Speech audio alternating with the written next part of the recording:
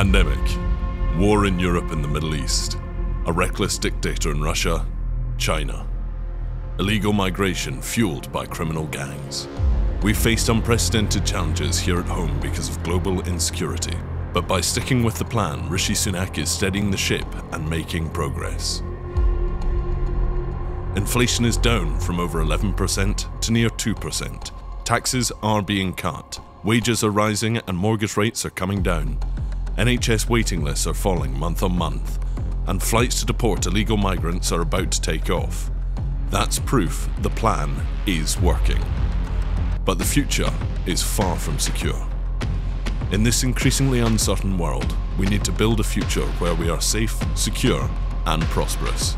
And because the ship is steadier, we can now take the steps towards that.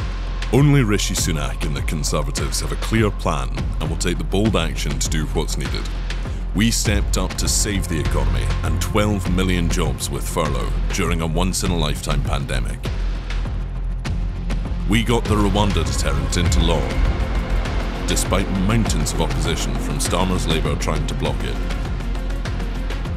We made Britain the biggest defence power in Europe by increasing defence spending. We scrapped the over-budget and constantly delayed HS2 and used every penny saved to fund local transport projects near you.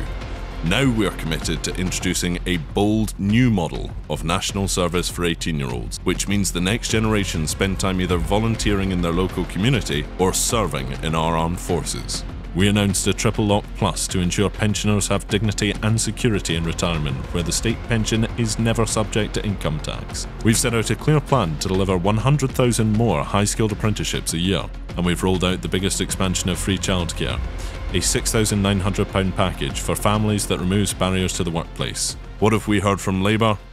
Nothing. This election will decide whether or not Britain has a secure future. The world is changing quickly. It's becoming more dangerous than ever before. We need to think carefully about the life we want for our children and grandchildren. Only Rishi Sunak and the Conservatives will deliver a secure future.